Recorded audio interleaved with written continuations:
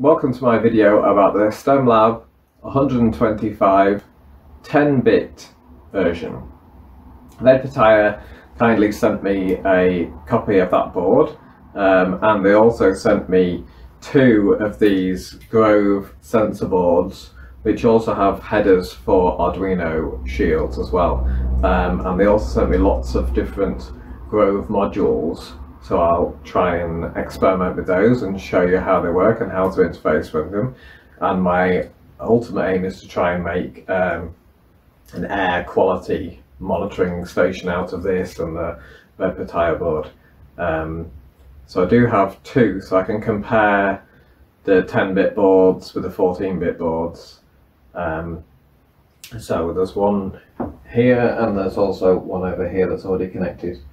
I'm going to have a look at the analog and the digital inputs. I'm also going to look at some digital outputs in this video. So here we've got the two STEMLab 125 boards. There's the original 125-14, which is a 14-bit board, and then there's today's video is about the 125 10-bit board. The main difference is, as told by the name, is that the fast analog inputs and outputs are 10 bits on this board and they're 14 bits on this board. But there are other differences as well. So you can see there's a sync connector on the 14-bit board, and instead there isn't, but there is a battery jumper on the 10-bit board. And on the back, the 10-bit board has got a connector for a jumper connector, so you can connect the battery onto it, and it also has there's no USB console, which there is on the 14-bit, but instead it's got some holes for you to put in a serial connection. So there is, if I can show you there is space on the board. There's three holes here for you to put in pins for a serial connection. And then you could use a USB to serial converter or any other method of reading serial to connect to the console. I have found the consoles really useful on the Pitaya. It's fairly straightforward to connect by Ethernet. If you've got Ethernet, it can just use DHCP, but if you're trying to connect via Wi-Fi, then it's definitely useful to have the console, so you can put the settings in there. There is also a difference in memory. So the 10-bit board has got 256 megabytes of memory, and the 14-bit board has got 512 megabytes of memory. So that's the main difference between the two boards. I've also got, as part of this video, I'm going to look at the expansion board for sensors, and it's got a few different options. So there's these Grove connectors on the top, but there is actually also Arduino headers as well, so you could use Arduino shields with it. And then Pitaya have kindly sent me a selection of Grove modules. So there are some digital in, some digital out, and some are analog inputs as well. So there's a variety of different inputs and outputs. So this is the home page of the STEMLab 125. It's the same for both the 125-10 and the 125-14-bit versions. The only real difference in applications is that the STEMLab 125-10 does actually support connecting just the cables of the logic analyzer to the board, and that will work on the logic analyzer application, whereas the 125-14 needs the separate logic analyzer board as well as the cables. There is a benefit of using the board. You do get faster sample times, and you also get some buffering protection as well. So you can use the board on both of them, but if you want to go for the low-cost option of just using the cables, that will work on the STEMLab 125-10. But today I'm going to look at the Jupyter Notebook and look at the Grove connectors. I have done other videos on the logic analyzer, and I've done other videos on the fast analog inputs, but today I'm going to look at the slower analog inputs.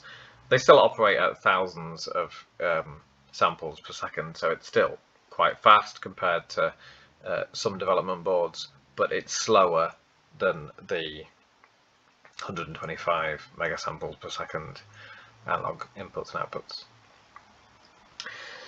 So the benefit of the Grove sensors is that they're easy to use. There's already a load of Grove modules that you can buy off the shelf, and they connect very easily. You don't need to do any soldering, and there's a lot of support for them. There is an example that comes with the SD card image, and Pitaya have actually sent me this sensor module so I can test it out, and it allows you to read analog sensor for temperature. The example actually loads the overlays twice, so I'm just going to go to the second bit. This first bit's not what needed. So it loads, and this is actually plotting the sensor's behavior. So it shows the temperature and what the resistance is, and then we can actually do a test. So this is we're getting a voltage of 1.49 volts, and though it's worked out that that's equivalent to 23.3 degrees Celsius. I think this sensor might need a bit of calibration. It doesn't seem that hot in here, but maybe it is. And yep, that's the analog sensors really. So that's doing an analog read.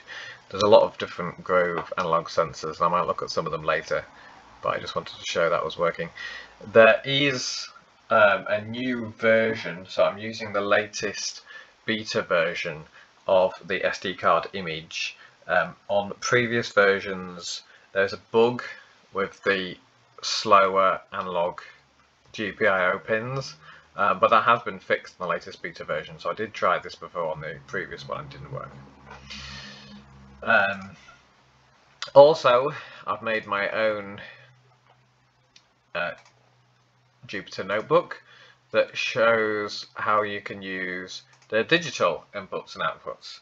So this is also connected to the same Grove sensor board at the same time. It's got lots of connections, so you can have lots of modules plugged in all at the same time, and there's lots of pins on the expansion cards that the Pitaya allows you to connect in.